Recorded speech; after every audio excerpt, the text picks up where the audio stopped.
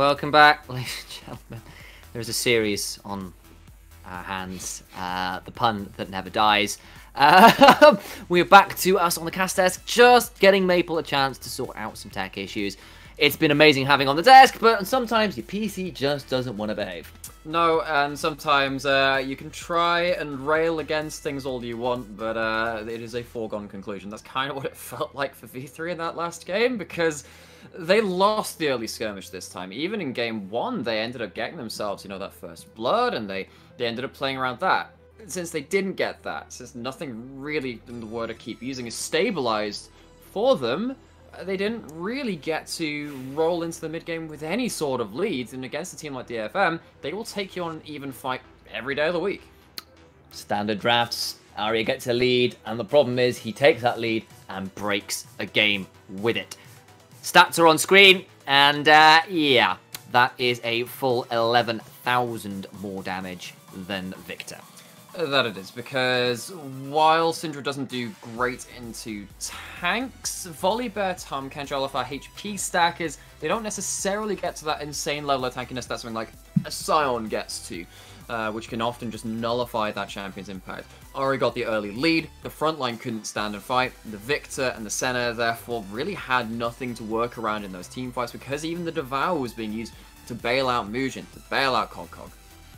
Indeed, and you can see the difference in both the mid and AD carry roles. Utapon gets go donated a couple kills later on. He starts running over the game a little bit as well, and at that point, the damage duo of Syndra and Kai'Sa pretty much unstoppable throughout this game. That they were. So now again, it comes back to V3. Every single game has been a stomp so far.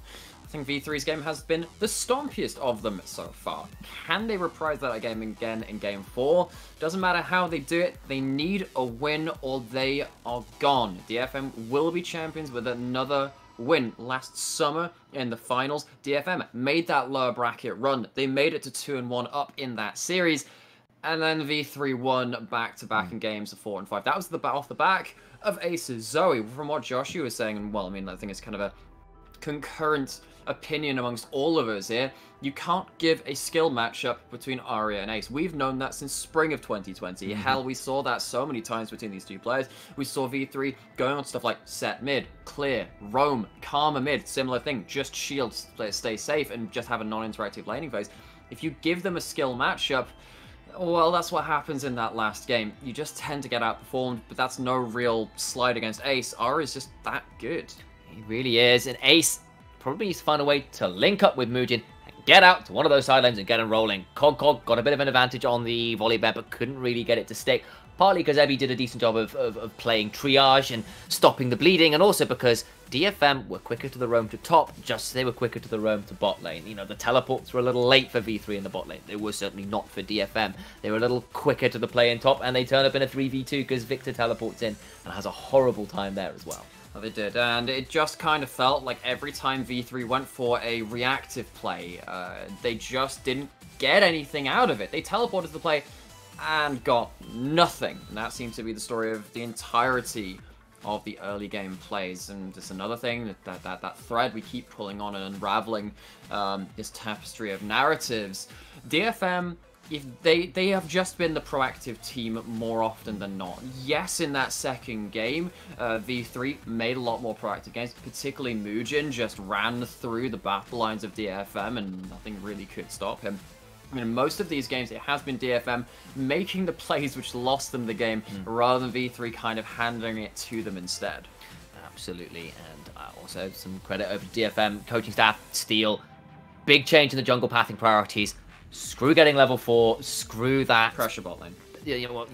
Just screw trying to, go for full clear. Just turn up, be there before Mugen can, because he's done it every single damn game. He has not changed it. It's how he decides to beat the Hecarim. And if you don't give him that option, you turn up with your teleports, it turns out you win it. Yeah, and credit to DFM, particularly for this game. Getting slapped like that in game 2, when V3 could have dispelled their demons there, because they, of course, they beat the DFM organization that last summer. Very different lineup. Only Ace and Ryan are retained from that last roster. But Cog, his first win against Ebby as a player since 2016. His first win against DFM ever, as far as I'm aware. Oh no, he did end up winning again back in 2016, although I think that was back in spring, not summer. But it's been, you know, a good 5 years at this point since Cog had landed those victories against those in those two metrics. He's finally done that. But DFM have not let that kind of capitulate, not let that roll into too much smugness or overconfidence for V3, which might have propelled them to a victory in that third game. V3 have to reset again. I would assume they're going to go back towards blue side. Got to show us what they've got. Of course, blue side has won every game thus far this series, and might be a problem again this time out for DFM. We'll see whether they can get a win on red side. They did it game 4 versus Rascal Jesters, but that was with a very different... Oh, sorry, they didn't do it game 4. They did it... I can't remember when they did it. Either way, they managed to force... That's because the Ezreal came in second first round. So actually, I apologise. I was giving you false information. Either way, the point being that actually maybe... Who would do that? Apparently me. I'm a bad human being. It's the reason I'm a host and a play-by-play. At least you're a pretty good caster. We'll deal with the human thing a bit later, but that one's okay. Thank you for the vote of confidence? Question mark. It's all you're getting from me today. That's fair. I've been rude enough. This is coming from the man who's literally impermanent marker written series on his hands. So that was a permanent. Unlucky dude. See that in a few weeks, so I'm sure there'll be photo evidence. Either way, it is now at match point. Rascal Jesters, V3 Esports find themselves in a difficult position, but they are on the blue side, which has proven very powerful. And I need to see whether DFM have got something on red side to match up against this. As much as it's a bit of a snafu, it's like, oh, Rascal Jesters, but we expected Rascal Jesters to make it to the finals. That was how good they were. For V3 to make this lower bracket run, to go into this series and be like, no, we are contenders, we are worthy to be on the stage, take a game off of DFM in this fashion that they did, it really goes to show how much work and improvement has gone into this team. And that this 2020 run from them wasn't just a fluke of the roster that they put together. The org and the players that have remained are definitely up there as valuable assets to the LJL as a region and can up the level of this and maybe even take this title still. DFM win this game. They become the champions. They go to MSI in Iceland. They take Aria to an international tournament. It will not be the full Exodia come summer. But the fact that they are winning the spring split without their primary roster should terrify the LJL. The V3 Esports will look to stall out the Dark Lord Rising here. They'll look to bring down the Demon King before he can fully complete, or it can fully complete. Let's be completely neutral on that front. And they're not out of this series yet. They've shown they can win. They even fought pretty well in Game 1. Game 3 was a lot more of a shutout. They didn't really have much of an option in there at all. This could get difficult. They're not out of this series yet, but I think part of the problem we were having on the analyst desk was saying, well, look, this is just a standard draft. There's nothing scary here for either team, and they still don't get anything. I mean, I think that this time DFM are not going to give Gnar on blue side. I think they just say, you know, screw it, ban it away. And if they do, I don't want to see the Gragas into it. Ebby plays so many more champions than that. Yes, Ebby is a good Gragas player, but we have seen so many things from him, and that is not really the pick which bullies around that pick which Cog is so good about. We are into pick and ban phase, and we're going to have to see if DFM are going to ban away that Gnar. The Nocturne is the first ban. They had one game of that. They didn't want to deal with it. The Paranoia was really frustrating for them. They ban away the Renekton as well. Of course, Nocturne is a flex between jungle and top. Renekton is just something that Aria is very good at, so they're just getting rid of it. It's still very similar bans here for DFM. Udyr taken as well. Will we see either Seraphine or Gnar get through? Seraphine is left open. See whether that now gets picked up here. Very good point. So I think now that the Jinx is locked in, I think you go something like that Seraphine Thresh maybe, but that of course locks out that Thresh from that bot lane. Question is, do you want to risk giving the Enchanter plus Jinx combo? Very, very dangerous from DFM. They've had to throw down that gauntlet though. You have had to let a couple of those power picks through on red side. There's the Seraphine. Get ready to get your dancing shoes on. The show is here. Hackerum's looking to be the herald of that exactly. Aria in particular has been the one who's really gone towards that Seraphine and has put out wins, two games, 2 wins, 37 KDA on the Seraphine. Hot damn. That is fairly impressive. He has barely died at all on the champion. I think I've seen him die once overall. He's only been given it just the once or just the twice. And it does get scary. Hecarim plus Seraphine is a deadly combo. We were talking with Maple Street saying, yeah, well, Shen and Hecarim has kind of been replaced by Seraphine and Hecarim. The combo is still pretty brutal. It's pretty strong. They'll take away the Olaf, which is, of course, as we said, is Mugen's response into it. It really didn't work out that well last game, though. So TF into the Seraphine. TF actually can get a little bit bullied around by the Seraphine, particularly when you do have a player like Arya on it. Arya has gone 6-0 and 16 and 8-1 and 7 on this pick. So it's not even like he's lacking for kills on it either. This is a strong mid-jungle 2v2 from the side of V3 and one that DFM hopefully will realize they have to sit on for a little while. You don't really want to be tangling with that early. And the Ezreal makes his first appearance in this series. You can outrange the Jinx with this, disengage from the Olaf. In fact, actually back in spring 2020, when Sangoku started to pick up the Olaf on Blank and was such a power pick around that, DFM picked Ezreal out of meta. That was when we really saw the start of the return of it, just before Ezreal came back with the Iceborne Death's Dance meta. You know, Yutupon's going back to it. It's been a while since we've seen it, since that Rascal Jester series and that Juggernaut match. He's back to it now. Support bans now coming through from DFM. The things that will help support the Jinx, I imagine either a Tahm Kench or a Braum ban would make a lot of sense here. Or perhaps you just take one of those away as well if you're feeling confident on Kazu's side. Just make sure the Jinx... And make sure Jinx has a tough time staying alive. Braum is the answer. Reiner has put a lot of time into Braum in the past, so I can understand the option there. Yeah, and it also gives you a lot of kill pressure in lane. A single Q is all it takes, or a flash auto. Reiner played very well around it against the Rascal Jesters. I think that came out twice in that series overall. So now the question is, what have you got to protect the Jinx? Of course there is that Tahm Kench, but as we saw, if you start losing your frontline efficacy in those fights, sometimes you need to use the Devour on them, that makes you feel a lot worse about things. Indeed, it does. Got again, last ban out from V3, just to make sure that was on the cards for everybody who's aware. Set being debated here. It's a way to force your way through and try and get to the Jinx potentially. But you can still flex it, right? This can still be a flex between... Well, I mean, there is the chance that Arya could take it mid. It is very unlikely. It takes that pick away from Reiner if he wanted to pick that up too. What this means is that if you pick something like a Sion, less likely the Volibear, it means your front to back with a hyper tank frontline is much less effective, because when you play Sion into set, you just get dunked into your backline and the Jinx has nothing more to say about it. With the Volibear locked in to that top lane, looks like it's likely to be the set in that support role now. Okay, so we're expecting set support. It's being the option. There's still where we go. Seraphine support, set top, something else mid. Like, there is some flexibility here. Little less so for V3. They'll lock in Leona last to join in with the Olaf and the Volibear going in. A lot of pick and some decent frontline to shield the Jinx, but no way really to keep her safe if people dive on her. No, not indeed. So, I mean, at this point, you're looking at this top lane matchup. You could, again, go back to something like Okay, no, it's not going to be the Alistar into that bot lane. It's going to be the Cho'Gath top lane, hyper tank from DFM. We've seen what happens when Cho'Gath gets chomping on champions. That is a hyper tank to play around. We're expecting set support, Cho'Gath top, Seraphine mid, unless some shenanigans come through, which I suppose is always possible.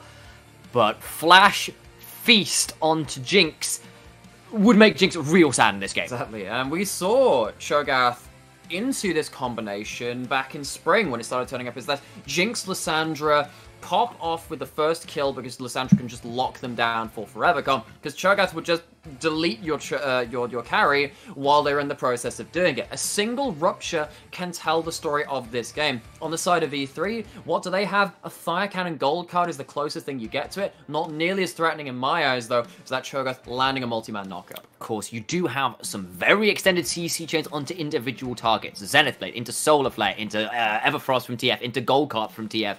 You can keep somebody locked down from DFM for a very, very long time. I would expect to see Yutapon running with the cleanse, I think, on Ezreal. There's just so much CC here that I think he needs to kind of avoid. Thundering Smash, Zenith Blade, Shield of Daybreak, Solar Flare, Gold Cards. You know, that's a lot of pick CC, which would make Ezreal's life very difficult. That it would. And I have to say, this is the kind of game where you look at that Twisted Fate and you wish, You know what? I wish we'd saved that for a Silas later on, but Ace is just not really that kind of player. If this had happened in another region where you did have a bit more of a wide champion pool Silas in into mid laner, this game. Silas with the ability to have effectively the AP one-shot from either the Hecarim or the Seraphine or the Cho'Gath would have been huge. Anyway, not to be had in this game. He didn't want to blind pick it in towards that top lane for Cog. So, potentially the last game of the day. It is game 4. It is DFM looking to seal themselves a championship. Game on. This could be it. We are loading onto the Rift for what could potentially be the last time. V3's backs are against the wall. They get Ace on a matchup that does not have to hang around mid lane. They get Hollow onto the Jinx. It helped out very much against the likes of Sol, against the likes of Gango. He's going to have to do it against Utapon though, and Utapon's Ezreal is a thing of beauty. That it is, and well, one of the problems V3 are going to have in this game is how do you close down Utapon? It is effectively on Reiner, because you have that cleanse from Ace with that gold card, but he's outranged most of the time by Ezreal just throwing those Qs out. I have to see what the build will be coming in from Utapon. Of course, you can go towards better tank killing options, stuff like the Kraken Slayer as your mythic item third. Unlikely to see that for quite a while in this game, though. And for once, we do not have top side starts from both junglers. Steel is starting on his blue buff and passing towards the top lane. That he is. So, what that means is maybe DFM feeling a little more confident in that 2v2.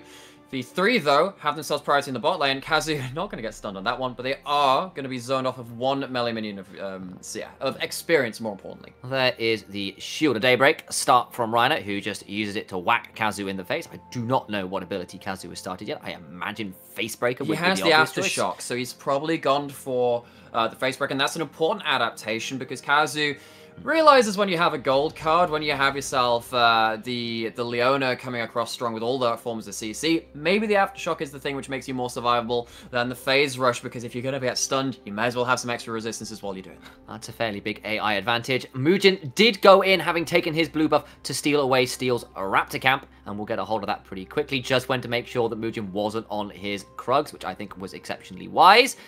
And we'll be able to get everything but those Raptors, which is a bit of a frustration, but it's not the end of the world. It is. So Ebby on this Cho'Gath, much harder to displace from the lane again compared to a lot of different top laners. Has that sustained passive, not unlike Gragas, where you just start farming that wave with your abilities. And sorry, not the set, but of course the Volibear struggles really to do much after that point. Steel is on that top side. Muujin trying to, of course, take some camps away from the Hecarim once again. Yeah. Again, having some problems with just the stream and the feed from the official stream. Spare was very, very quickly. Don't think we're going to see quite so much action right now based on the positions of those junglers, unless, of course, Steel gets a bit frisky towards that top lane. Yet to see that happen, though. Less action in this early game so far. Yeah, stable early game sounds pretty okay for both teams. You know, you could see that V3 would love to hit over to that kind of level 6 mark, get Ace able to gate out of danger. Whereas DFM kind of probably want to hit level 6 as well, honestly, on things like the Hecarim or things like the Cho'Gath particularly. Would love that level 6. Absolutely. And we are back into game just as the 2v2 starts. Oh, Reiner goes in, but sets it for a horrific Facebreaker. Hollow now flashing in, but the Facebreaker is there. First blood to Ezreal, and for once, Kazu is not the one that overstepped. It's Reiner who goes in and set for the picture perfect Facebreaker. And I know that Sol got the first All-Pro team from the LJL. I think that he is maybe even the MVP of this split. Oh yeah, he's been super. Just because of how valuable he was to Rascal Jessers as a team. But Utapon threads the W past Reiner, who's diving in, immediately goes onto Hollow. The turnaround from Utapon was timely, it was perfect, it gets them the kill. 2v2 advantage to the DFM. Utapon, what a star. We call it the duality of Kazu, and this is when it turns up heads. A little bit of assistance from Reiner going a little deep on the Leona. So, yeah. Watch this again. I really want to watch it. I mean, the problem is, when you use that E, the Zenith Blade, you do get pulled just beyond the enemy target, which means that the Facebreaker actually gets the stun instead of just the damage and the displacement. That's the first thing. W lands, gets weaved through that Essence Flux, and Utapon gets to punish with that. Ebby now in danger on that top side, and we'll have to see what's happening with the response from from DFM. Thundering Smash comes through, the Rupture is there, flash away, and now they get silenced under tower, and that's always the risk with going into a Cho'Gath. That was actually super dangerous, because people forget about the slow that comes out from the extra bits of CC coming from Cho'Gath. That could have been one more turret shot, could have been death for Cog. Ebby loses the flash, outplays the dive though, gets to stick around in top lane long enough for Steel to cover his recall. He does indeed. Vorpal spikes coming out, and that Feral Scream nearly sealed a kill for Ebby. He'll be down a little bit of CS, but that's kind of Volibear early on. He's pretty dangerous at that point, and as long as Ebby is staying alive on the weak side, he's feeling pretty happy. He is. He's on the weak side of the Force this game. Much more aligned with the Jedi and that one. So Darth Cog looking to make this this Volibear more impactful than it was in that last game. And he's going to have to make it something like that. He's just used his teleport back to that top lane. No chance to really impact this bot lane. The bot lane is losing that 2v2. Lost that kill. At least they're not falling behind in CS though. They are not. Ebby is not teleporting back to lane. He's going to seed this wave just so he has the teleport available to get elsewhere on the map. He does. And so Cog at least getting themselves some plates. And I mean, given how Ebby has been the winningest player in LJL history, he was on the Rampage rosters which won outside of DFM and then was on most of the DFM rosters which have won too. Oh, Ebby. Winning in this 1v1 is so important for V3. It means that this series has not been a foregone conclusion. He is more than just a cog in the machine. He is a cog in the top lane, taking it directly to Ebby. And Ebby didn't teleport back, and Cog punishes his decision there because he cannot get to the safety of his tower. He's caught out between lanes. He's nowhere near the experience, just loses that whole wave to tower. The Rupture is there, but he's not level 6. He doesn't have an option. So Steel and Ario coming up, but I don't think it's going to get to much. No, it won't. You have the TF ult now. He has an Ignite. You can't really tangle with this top side of V3. At least DFM are not taking losing fights whilst they're losing this top side of the map. Yeah, hasn't compounded their issues much like Ebby when he was on that Shen in game 2 happened to be, right? And having this happen against Ebby, like we were saying, for so long, it was just the question of, do you have Ebby on your team? Do you want to win the championship? If yes, then you will win that championship. That changed last summer. Ebby lost to V3. And in this game, Cog has been a force to be reckoned with on the Gnar, which has been banned away from both of these guys. Now, Ebby's going to have to outplay the dive yet again. He is, but everybody from DFM is coming up. If he can buy time, he can do a lot of work. Just needs to get a feast down or something. Gets a decent knockup, but now the rest of the DFM squad here. Muujin has got flash, but he's going to need to use it really well. The fear is there, and Muujin will fall down in trade for taking Ebby's life. That we will do. Well, I mean, he's still running right now. Kill goes to Steel. Double buffs refreshed. It is a good kill. It's not going to be the kill onto Cog on the Volibear. He doesn't have the teleport either, though. And killing a jungler is often a very worthy prize. It means they're not farming out their jungle. It means they're not exerting pressure on the map. It resets the tempo of V3 just a little. Yeah, but of course, this means that Uspawn's been left alone in this bot lane and needs to be very afraid because Ryan is pretty close to level 6. Utapon now has his as well, so it could potentially help clear away this wave, but does have to lose some CS for all that play to top side. Okay, so Utapon zoned off a wave, and this is the opportunity cost for DFM, like you were saying, to make that top lane play. Hollow did die earlier, not being zoned off, not capitulating anything more after that point. Turning around when at least he dodges out on the Chompers. Hollow, though, dangerous on this Jinx, even without those items built up yet. Indeed, does a fairly good job there. The Chompers were well placed to make sure that Utapon couldn't just extricate himself nice and easily. Muujin's going to come through mid lane, just help shove out this wave for Ace, who once again on this TF hasn't got out onto the map yet, but hasn't necessarily needed to, honestly. You know, V3 up about just shy of 1,000 gold after the way this early lane has gone, primarily because of how Cog played that top lane. And what we did in our last podcast episode, which you should totally listen to, by the way, you can find on all of our social media, is we talked about the difference between Ace's TF, which he's only picked up during the playoffs of this year. He never played it before this split. And someone like Syros from DFM who played it in summer last split. Syros was more the player that would just use it very aggressively, facilitate those dives, and play towards his strong side lanes in Utapon and Ebby. Whereas Ace prefers to use it like, I mean, if we can use the, you know, that Greek folklore, the Sword of Damocles. He uses this unseen sword hanging by a thread above the throne and using the threat of the ult more than the ult itself. What that means is that DFM can't just proactively make plays towards his bot side and maybe zone off this Jinx a bit more. They can't necessarily try and bail out Ebby from this matchup he's been bullied around in a bit more because Ace is just you know, playing around the fringe, playing around the fog of war, and keeping that ult available. And Utapon just being left in this 1v2 in the bot lane is losing some CS as a result, but it's basically so DFM can start up this Herald.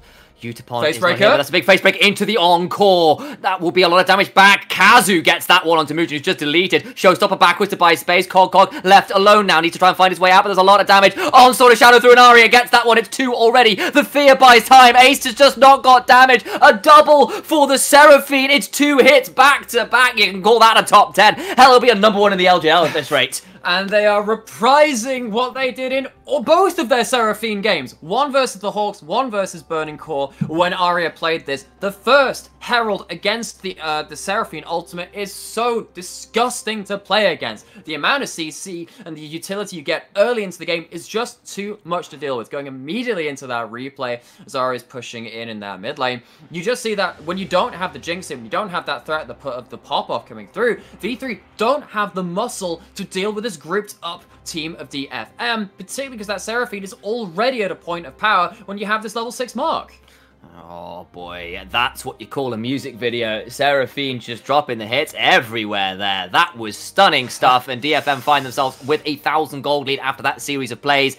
They have seeded some pressure in the side lanes. I mean, I'm a big fan of punk music, you know, but I don't think it's looking like a Green Day, although DFM are making it look like they are going to send V3 on holiday down that boulevard of broken playoff dreams. Don't you boo me, production. You know I'm right. It's DFM, huge fight around that Herald. Like I said, it's happened so many times when they played that Seraphine mid. Well, I'm sure a lot of our international fans will be telling us to wake them up when September ends to see when Worlds comes around and what LJL representative will be out there. It's April. It's April. It's not even a giveaway. I mean, maybe when, like, summer playoffs come around, you can talk about that. Maybe they do want to wake up after the play-ins end if it goes badly again.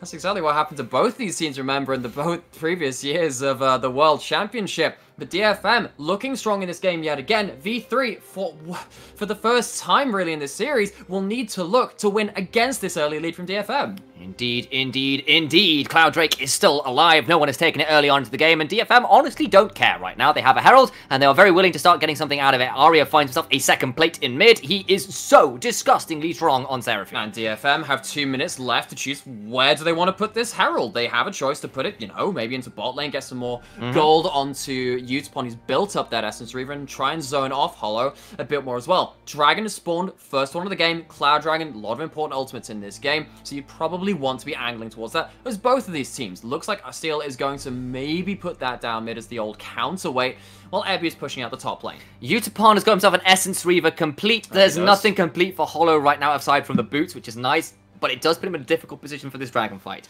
So V3, not angling towards it right now. Ebby is in a position to maybe cancel Cosmic's teleport, but he's recalling, maybe going to teleport from base. There's the teleport in from behind. Steel avoids the Solar Flare, but is in danger, and that will be the dragon secured, but the Encore comes through. Mugen needs to flash out, but it's Reiner. Oh! That's what you call an onslaught of shadows! Ezreal gets 2, Cog gets 1 back, but he has to run for the hills. Hollow is excited, but only to face his own demise. Arya flashing forward, looking to get some more. The stage presence is there. Utapon gets it. Ebby is another one of those giant monsters in your nightmares. I mean, it's do you want an encore? Do you want more? Rocking out around that dragon. DFM have taken both of the early fights. They do lose the early dragon, but it's one dragon. It's not like you're getting too early. It's not like V3 are getting themselves a game-breaking advantage. It's just 10 ultimate haste at the end of the day. Is that worth it? Is it worth giving that gold over to the scaling carries of DFM? I don't think it is. And that wombo combo was goddamn sick. Let's be real. It was beautiful to behold. This replay just shows it.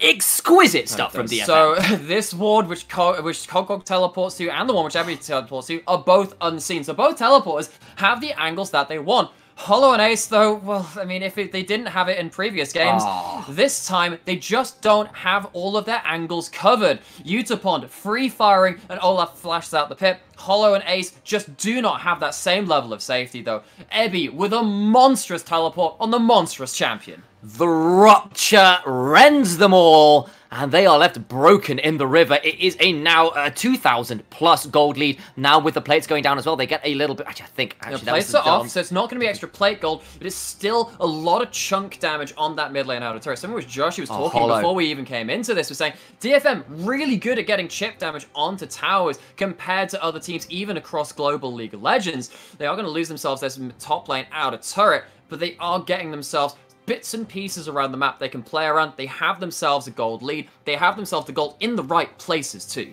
There's a lot of very low towers for DFM to take at some point, but that gold is not in inventory yet, and it does, at least for now, narrow the gold lead somewhat. Hollow is zoned away from the wave a little there, but does now get access to it. That mid lane tower is a stiff breeze away from being knocked over. Magi's again! But think about this. Where is your backline access for V3? You're looking at a Solar Flare, and you're looking at Volibear jumping in. Volibear at this point is not going to threaten the backline enough since Arya has the items available, and of course Ezreal is so slippery with the cleanse too, to really shut down these carries. It's much like Janna in Season 4. You just get the Magi's because, well, why not? The gold value of each kill and is going to be so high, and you're unlikely to lose those stacks. We call it the Death Note over here because all of those names in that book are just your demise. And it gets worse because, of course, it's Arya. He just doesn't lose those stacks. He's barely died this series, and I know you guys want the signatures from the pop star in mid lane, but I don't think you want her to be signing them. Maybe not this time. It's all according to Keikaku, translates note, Keikaku means plan from the side of DFM. They have themselves their Death Ball, which seems a lot more effective than the Death Ball which V3 had in their first game composition, because they actually have engaged. They can rely on Ruptures, Onslaughts of Shadows, the Encore itself, and of course Kazu's high risk, high reward set. Ebby, though, in trouble. In very high risky situation. He will find himself CC'd into his doom. He dies there. The dinosaur is down, and that will be V3 looking to shove onto this inner turret in bot lane. That'll be their third tower of the game, and that's not a bad little bit of gold going their way. No, it's not awful. It's not awful. They get themselves that bot lane inner turret, which is often seen as the luxury turret. Well, no, that's more like the top lane inner turret, really. But what you really want to do is then return to the scene of that crime and threaten that bot lane inhibitor with a winning matchup. Problem is, when you have someone like a Hecarim, and of course someone like the Seraphine too, which rotate around the map so quickly with move speed increases, it's just very hard to push in and really chip down that turret. I'm not expecting V3 to really get that inhibitor turret at some point, although the gold they get from that turret right now is certainly nice to just stem the bleeding a little more. Brings the gold lead roughly back to even. The problem is that this Seraphine and this Ezreal are just a long way ahead of their counterparts. They've got the damage they need in droves, whereas the front line of DFM, they can be a little behind. They don't care that much. They can do their job with the items they've got right now. And the moment DFM take those turrets, and honestly, this is a comp that was supposed to come online at 2 items. When Hecarim has that second item in, when Seraphine gets the Staff of Flowing Water in, second Aura Putrefier in, when Ezreal gets his Muramana transformation, they shouldn't be this far ahead at this point in the game, especially not if they're still the pick. And Muujin might try and turn it around, but I don't think he can step forward and take this fight. Kazu's got himself a fair amount of damage taken there, needs to flash away. The Mega Death Rocket misses. Cog takes a lot of damage over the wall from Utapod, who stacks up his Conqueror, just autoing over the wall. Does. So Kazu loses the flash, threatening the gold card. DFM didn't have Ebby in position to, again, split up the composition. It's not like you've got, you know, the same amount of displacement that DFM had in game 1. We can just chuck out the Gragas Cask or well, that was in game 2 rather. You don't have that same amount of ability to really just split the team as things come out, but you still have yourself that Cho'Gath Rupture to slow down the backline if they are trying to capitalize upon an opportunistic engage from V3. Because Ebby wasn't there, Kazu has to flash out. It is something to take away from DFM from the side of V3. They're going to lose their bot lane out of turret though. They're going to have this grouped up stack of DFM to deal with. This could be a double tower push. I'm going to try and look for it, certainly. That's going to bring a bit more of that gold lead. It's second tower of the game for DFM. They got the mid lane tower as well while that was all going on. It's going to fall the teleport in. That's always bad news. This team was supposed to find picks, find the man advantage with the Twisted Fate. They certainly haven't found it right now. They're in a very challenging position. Herald gets its second charge. They're down that summoner. And I don't think you want to face the death ball of DFM right now. Every time that Rupture lands, I'm like, Wonder if they can follow up on that. Ace uses the ult to go back to mid lane, not choosing to engage in any kind of play here, and I think that's the right decision. You just use your solar flare, but because he's in mid, DFM say, well, if you're not going to engage on us anyway, we can free hit this turret. We have the range advantage, and you've just blown your engage tool. And Ace needs to think about getting back here unless they can clear out this wave, because I think DFM could look for this turret potentially. Ebby's stepping forwards, but he's so tanky. Sky Splitter cleared the wave, so it is going to at least be some wave clear coming in from Cog. It's a tower and a half for one right now. DFM on the retreat, gonna clear out the wave similarly across the map. Good old Utapon taking the cannon gold, at least for that. Not losing that one to tower. Ace still kind of feels like he traded down with that play, but it is still something for V3, and taking a mid out of turret is always valuable. Yeah, so you take that trade. I think perhaps it was a little greedy from DFM to continue on to that inhibitor. I know they wanted to try and force Ace into an awkward recall so they didn't get anything, but you're not on Baron, you don't really have enough of a wave there to continue on, and maybe just a little too overeager from DFM. Maybe just a bit. DFM, get their reset, spend that hard-earned gold. The gold lead is not blown out of proportion just yet. What's going to be really awkward, though, is that now you've got a Muramana coming in with just one more stack for Utapon. What you really need from V3 now is to get that first pick. You get that, you get excited. Doesn't matter that your Jinx is 0 and 2, they still have themselves a CS advantage, still have themselves 2 items at this point as well.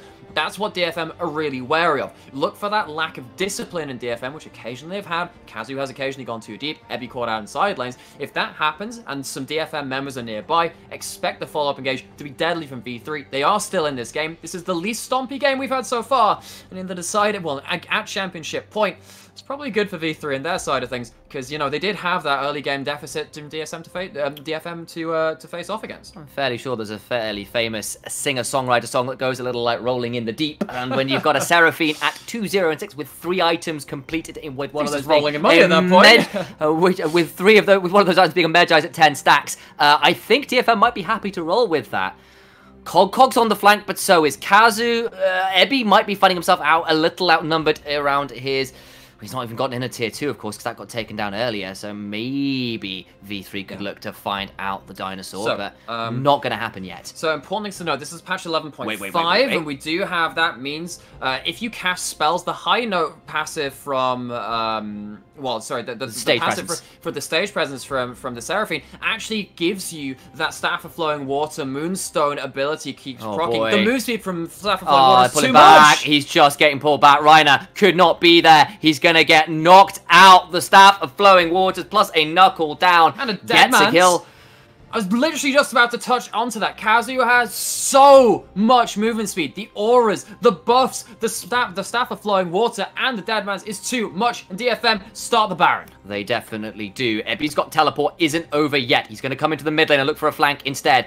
They've got, of course, all of the healing. The onslaught of shadows come through, force the flash away from Ace. But he's got to be afraid first behind. Here comes Godzilla. There's no Kong to make your day a little bit easier this time. The Kaiju come through. Feast yet to be used. The Rupture won't stop Cog, but they've got to already. Steel devastating charges into a honey fruit because he's a hungry hippo. He still cut them off at the pass. I mean, Hollow is alive. Yeah, he has damage, but he just has his Olaf waiting for him. This is almost surely going to be 2 extra kills coming from DFM. Steel needs to be a little wary, though. He could fall down here. Gonna get shoved away. Hollow doesn't quite find it, and he's now out of mana. Gets dropped into the base here. He flashed in for that, by the way. He's gonna try to outplay and instead suffers for it. Muujin goes down as well. Here comes Cog, but he doesn't want to. He's going to try and execute on the base. But it is Seraphine who gets that kill. Teleport in, back towards the Baron. And with all those members dying to V3 who just constantly keep finding fights, but you can't win these! Reiner finally uses his summoner spell and gets away, but with the jungler dead, with Hollow dead, and Cog at half HP, DFM return to the scene of the crime and will start up Baron again at 23 minutes. It's a good scrap from both teams. If Hollow had killed Steel, they can't take the Baron, but because he loses his life, doesn't get anything onto Steel either. V3, once again in this series, have desynchronized death timers. They don't have themselves the smite available because Muujin dies to Utapon on the side as well. DFM break the spine of this game. And it's a top 20 for Arya. 20 stacks indeed on the Medjai's 407. Ezreal well, now it's 6 kills. Let's have a look over this replay because it just starts off Reiner seemingly too far forwards. I mean, this is exactly what we kind of touched on just as it happened. Look at the amount of move speed just available to this team. Kazu has a fully stacked. I mean, Reiner has himself boots. He's not a slow champion. It's just not enough. The wave comes in. That's the real problem here. The fact that he does get stunned on the minions. I think you have to flash out early just to deny that face breaker. Doesn't come in time, though. And then the extra picture. They took the dragon. They're looking for the fight afterwards. The Solar Flare and the Flame Chompers do stop that one coming through. No Mega Death Rocket available anymore for Hollow to try and get the kill onto a low health Kazu. And Cog clears the wave. That'll be second Drake for DFM, but it is kind of stalling up the Baron push because V3 can play multiple lanes. It is. DFM don't have themselves soul point. Ace is just saying, well, yeah, screw the fight. We're not going to win that one anyway. Let's try and get something across the board. Push out the waves. He's going to ult out. He is in safety now. He has de-pushed that top wave. DFM, they do have themselves 2 minutes of Baron buff remaining, but they're not even going to get, I'm not even sure they're going to get a single turret from it now. Potentially not. They got the dragon, but I think V3 did a very good job to prevent DFM from getting too much. They're using the Twisted Fate to get as much on the where DFM are not as possible. But this is one of the persisting problems of the LJL, which we see a little bit of a reverse of in this game, right? Most teams in the LJL just really don't like playing a wide map. They don't like spreading things across places. But this game, V3 realized after they've lost a couple of those team fights, we probably can't take the 5v5. Ace at least gets something for his team. The wave is still alive. There's a minute left of Baron buff. I was wrong. That's an inner turret in mid lane. Probably an inhibitor turret to follow.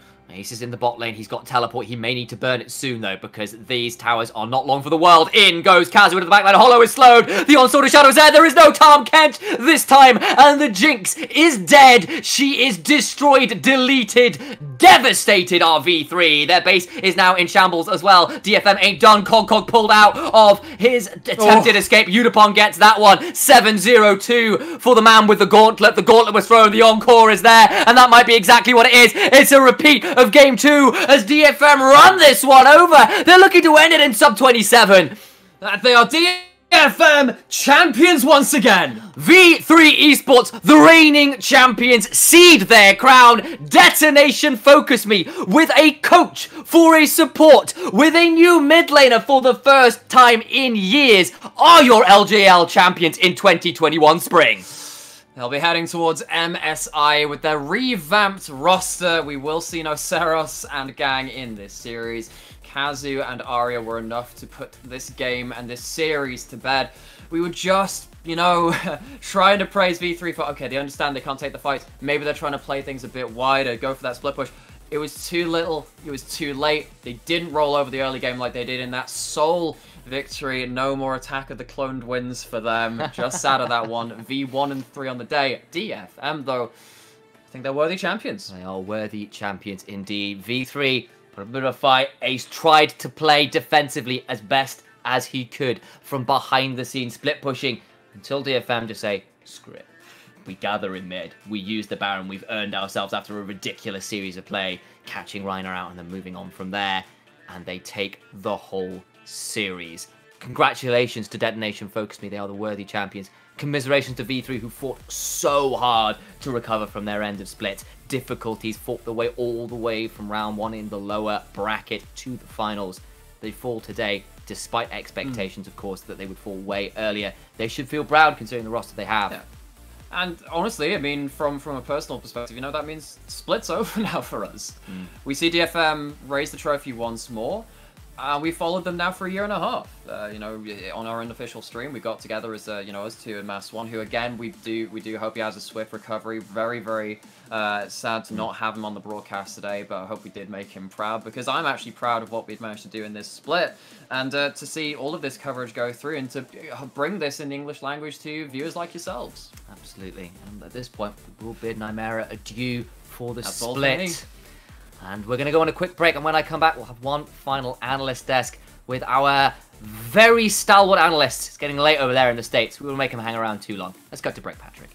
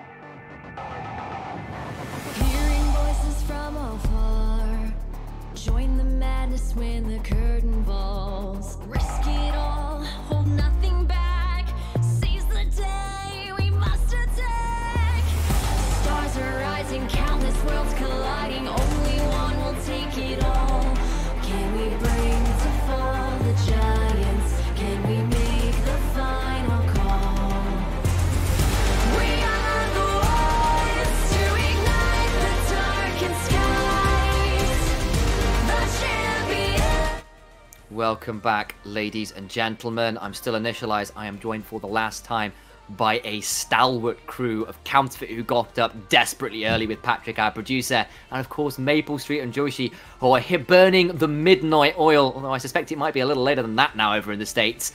Thanks for staying with us. DFM are the champions.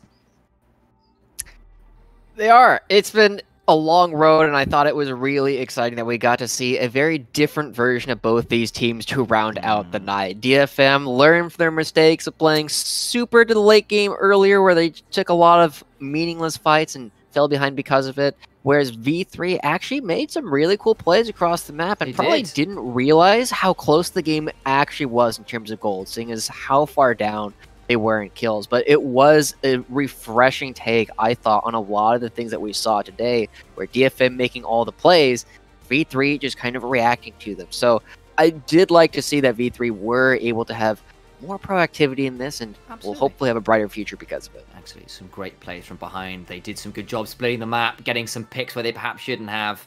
That said, let's roll into this first clip. Patrick, Maple, do you want to take us through this? Because this is Kazu on the set, doing pretty well here. Yeah, Rhino overextends and they get the perfect stun. Like, the Leota sets up the stun for the set to land, and once you're behind against Ezreal, it can get, like, extremely dangerous. Ezreal just absolutely chunks people in the mid game, and with a gold lead, he's gonna keep being insane in team fights. Absolutely. Counterfeit, though, that did mean that Ebby didn't teleport back to lane after things got a bit ropey for him, and he gets proxied on, so the trade in pressure here. Your boy Cog did all right at making Ebby's life difficult. Yeah, I was loving this when we saw it. I was just so impressed that the opportunity was seen by Cog. Of course, as we see, you know, there was only so long that good time could last, and ultimately it ended up going sideways eventually. But still, I like what V3 were trying. Absolutely, and this is the dive top as well, where Cog and Mugen continue to try and punish. Counterfeit, if you want to continue on this, and we'll throw to others after this. Yeah, I mean, well, it started so well, but yeah, the numbers eventually did tell, and I think as well the punish keeping V3 from completing taking down that tower did eventually fall.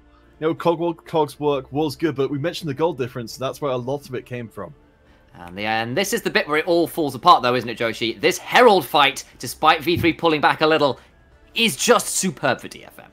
Yeah, I know that Maple Street Counterfeit and I, before the game was over, we're just looking at it as like, I think the game is probably going to be decided at this Herald fight, right? You see DFM bringing a lot of members up. You know that now that they're past the early game, that they have their ultimates, they're going to want to start looking for these big advantages and just take fights because they think they're better. And this was a situation. Kazu gets there first as level 6. Rhina doesn't get there until a little bit too late, also doesn't have access to his ultimate yet, and this is like another one of those situations. They just move to objectives first, get these fights, and outperform their opponents. Evie and Steel coming up big in this last one, and it's cool to see when they are able to slow down and be like, hey, maybe we don't need to just throw everything at them. Maybe we should play with respect for our opponents and only make plays that we know are good. And I think we get to see a little bit more of that. It makes me more excited to see DFM go on to perform at MSI.